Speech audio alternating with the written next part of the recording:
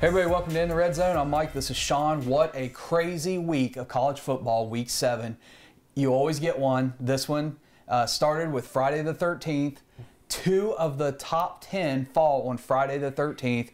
We start off Syracuse, knocks off Clemson. Yes, I picked the upset. I'm pretty happy about that. Pretty excited about that. The other one, though, that I don't think anybody saw coming, we didn't see coming, Cal beating Washington State. Yeah. I mean, just incredible to start off the weekend that way, and the weekend ends with 7 of the top 25 getting beat. And this is a weekend where we had no top 25 matchups. I mean, but it turned out to be one of the craziest, wildest, and fun weeks to watch college football. This is why college football is so much better than the NFL or anything else, because anything can happen, and it's so entertaining. And if you love college football, it doesn't matter if your team's playing or not. You can sit down and watch any game, and you're going to love what you see. Yeah. Right. Yeah. It was crazy. So let's talk about Syracuse and Clemson. I mean, what'd you think?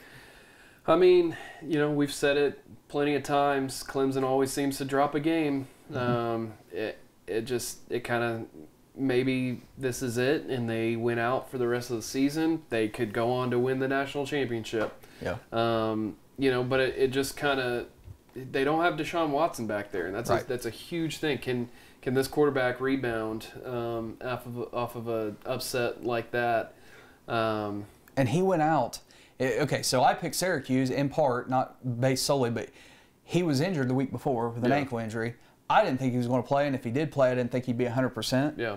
But 40 seconds to go in the first half. I mean, and he gets knocked out with a concussion. Yeah. And so so he didn't even play the second half. That he may not even be in this next week. It depends on what level of concussion, where he is in the protocol. Yeah. Because they're going to pay attention to that and do the right thing there. But Syracuse, I've said, is they're just a scrappy team. They play hard. They play good as a team. They have more seniors returning than any other team in the ACC. And they just were built, their offense was built to be able to handle or to at least neutralize that Clemson defense. And I'm going to say, I was born in St. Charles, Missouri. Then my family moved up to Owego, New York, upstate New York. And the closest college, the closest D1 school to us was Syracuse. So I'd like to say that had we stayed there and not moved to Oklahoma in '92, that maybe that would have been a college I would have looked at to go to. Probably not. Maybe not smart enough to go to a D1. but maybe that would have been the school that I would have pulled for. And so I kind of... it made me take a look at the map and kind of, bring up some memories of me being a kid back in Owego. And so awesome stuff. If we have any Syracuse fans, then that's awesome. I'm pulling for you guys the rest of the way. I have a little bit of a tie to Syracuse in the fact that give a quick shout out to Scott McFarland. He's an investigative reporter for NBC in Washington, former co-worker of mine and a good friend. And also he was just recently inducted into the WAER Radio Hall of Fame, where you got guys like Marv Albert and Mike Tirico and all of them they've all worked there, been part of Syracuse. And then also I did the post-production editing on a new documentary was just released on WAER Radio in Syracuse that Scott produced, and I did the post-production for, and has gotten good reviews. So that's my tie to Syracuse, and so that's why leading up to this game, I had watched them for a couple of games, and where other people probably wouldn't watch them is just because of that. So I pull for Syracuse a little bit because of that tie. So another game, Cal beats Washington State. Washington State just, I mean, what can you say? They laid a turd. They just couldn't do anything. I mean, anywhere you turn, they just couldn't do anything. Yeah. I mean, they're good. They're really good. They just, like you said, they just couldn't seem to get it going. Yeah. Arizona State beats Washington. One of the things I said, I think it was in our picks last week, is I said I didn't think Washington or Washington State could go undefeated for the season. I thought they would drop a game. I didn't expect it to be the same weekend, and I didn't expect it to be against Arizona State and Cal. So were you surprised by that? I am so jealous of Arizona State's defensive line. Did you see them come off the ball every single play? And, I mean, there was like, and even times when they weren't blitzing their linebackers or anything, and their defensive ends are just flying in there. I mean, I don't know any names, so I apologize to Arizona State fans. But I'm telling you, you've got a defensive line that is just animals. I mean, they're just crazy fast, get to the quarterback every time.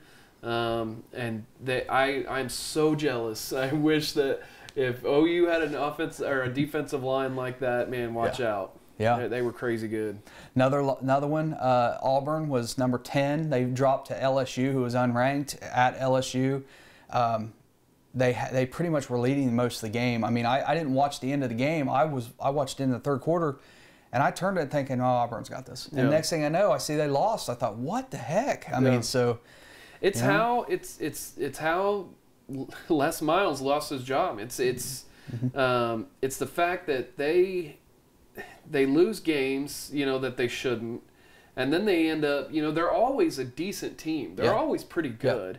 But they haven't had a really dominant offense since Jamarcus Russell. Right, and I was about to say, they just can't seem to find a quarterback. Right. They had one of the best wide receivers in the NFL right now, and I don't ever remember really hearing his name. When back when he was in college. Yeah. But anyway, they always have a decent team. It's just they lose games that they shouldn't, and then they end up winning these that seem like surprises. But then you look at their roster and you think these are good players. Yeah. They get 4- and 5-star talent. They just can never, and that's why whenever everybody's saying, how is Les Miles losing his job when they're winning 9-10 games a year?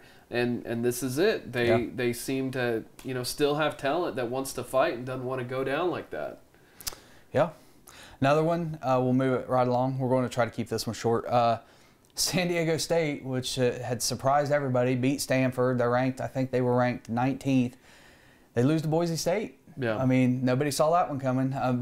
In the past, I would be reluctant to pick against Boise State when Peterson was there as their coach. Since they've had a coaching change, they're not quite that team that you think is going to be dominant every year. So I didn't see that one coming as well. I wonder if San Diego State just caught Stanford at a good time for them. I think if they played Stanford now, there's no chance they win that game. Right. I think that's true. Yeah.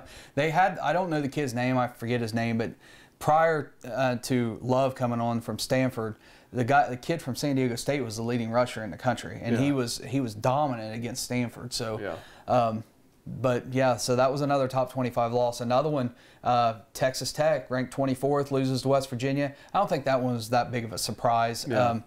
Texas Tech is good. I still think personally they're a top 25 team even with that loss, but they lost and West Virginia took their spot. So Big 12, man. I know a lot of people on the outside looking in think that just because they've been bad the last few years and they haven't really got the talent, they're constantly last in just about every conference in NFL draft picks. But this year they're tough. It's a tough schedule. I mean, even Iowa State's kind of showing that they're not as bad as people thought they were. Yeah. I will say that I don't think Kansas is really there yet, but. Even Texas is a tough team. West Virginia and Texas Tech, they're both going to be tough games to go play against when OU has to go face them. So, but I am kind of surprised with Texas Tech, the way they were kind of rolling. Surprised that they got up early. They were up 28-14 early, and just I wanted West Virginia to win, but I started watching. I was like, wow, Texas Tech's going to run away with this. And then second half, West Virginia turns it on. I mean, they weren't really able to do much offensively in the first half, and second half they made the adjustments. Yeah. So the other top 25 team was Navy. They were undefeated, ranked 25th. They played Memphis, got beat. Memphis is now 25. So Memphis was already down there just below, kind of knock on the door, so that's not really that big of a... Yeah, I picked Memphis in this game. Yeah. I saw them take care of UCLA, and they're a good, tough team. Yeah. I'm not really surprised there. The only other game that stood out to me, Georgia played Missouri.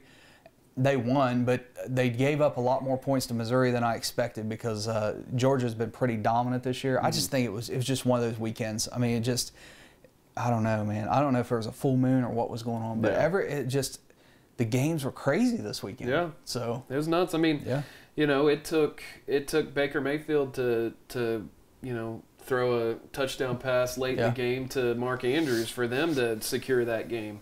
And then Texas even had a chance later, but they've got a true freshman quarterback who's good. I mean, if he ends up being their quarterback from here on out, I mean, look out, because that kid can fly and he can throw the ball.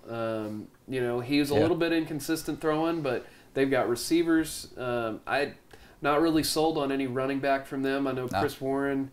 He's a big bruising back, and he got out on some wheel routes, and he got out some passes from the backfield that were phenomenal, and he just didn't get it. It was a mental lapse on the defensive end, and that's not an excuse. It was a great play call both times that he came out of the backfield, caught the ball. So you still have to catch it. You still have to run for those yards. So hats off to him for making those. I mean, if you can catch as a running back, you'll get a lot more action out there. If you're any young kids out there playing football, learn how to catch if you're a running back. Final thoughts here on this crazy weekend. I'll say Ellinger for Texas. He is Tebow 2.0 or Tebow Light, as your dad said. I mean, he's just kind of that way. He's a big bruiser. He can run. It's hard to bring down. The other thing, Baker Mayfield throws his first interception, so you know it was a crazy weekend when he throws an interception. I don't know where he was throwing that ball. And finally, the all-struggling J.T. Barrett against Nebraska has 7 touchdowns in 3 quarters. 5 throwing and 2 rushing, and he didn't even play the fourth quarter. So. And the Heisman is actually, not to say, not to be preemptive on this, but the Heisman's usually, I mean, except for last year where Lamar Jackson lost, however many games out of the last however many games. But a lot of times it's kind of from the middle of the season on. So if he can keep going with that, he's going to put his name in there. Personally, I think this year it goes to another running back. But if Love continues his pace, oh man, I mean, I think at the end of the season they're going to give it to him. I mean, he's going to be over 2,000 yards at the end of the year, maybe. Nobody's consistently doing it though. Nobody is just consistent. I mean, Love, I guess you can say from whenever they lost last to now, he's putting up crazy numbers, but nobody has just from game one just done it consistently. Yeah, and Barkley, he was off last week, so Penn State was off, so he gets a pass as far as that goes. But his previous game before that, I think he had 86 yards rushing, so that was his low point of the season. He had negative 7 yards until the third or fourth quarter. Yeah, I mean. So. Like us on Facebook, follow us on Twitter, which I know you aren't doing because we only have 11 Twitter followers, so whatever. But subscribe on YouTube. That's the one that matters. So for Sean, I'm Mike. I'm going to give these. I didn't give them last week. Yeah, you've been in the Red Zone.